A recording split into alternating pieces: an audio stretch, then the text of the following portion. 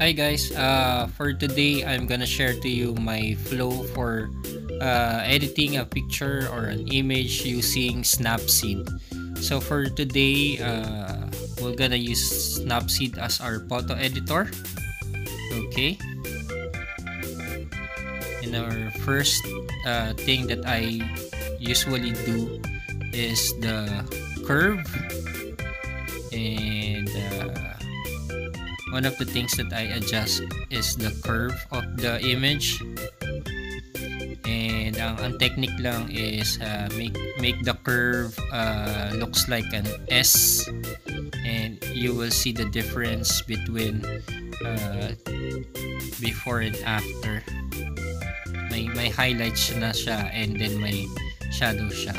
The next one is I'll tune it, the brightness, the contrast, the saturation, the ambience, the highlights, the shadows, and the warmness of the image. Okay,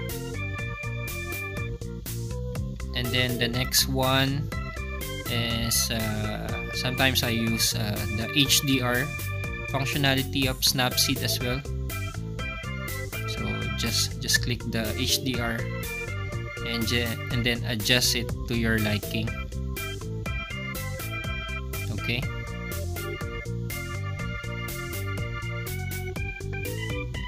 and last but not the least, for this image I'm gonna use the tonal contrast as well, para medyo ano siya, medyo malakas yung dating, or yan, medyo sharp ng konti yung dating niya,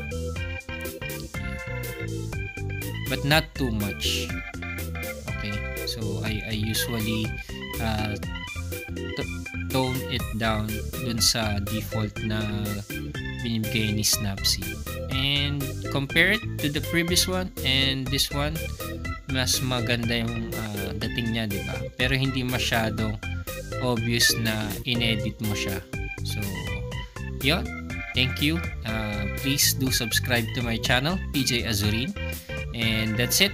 Hope you learned something. Bye bye.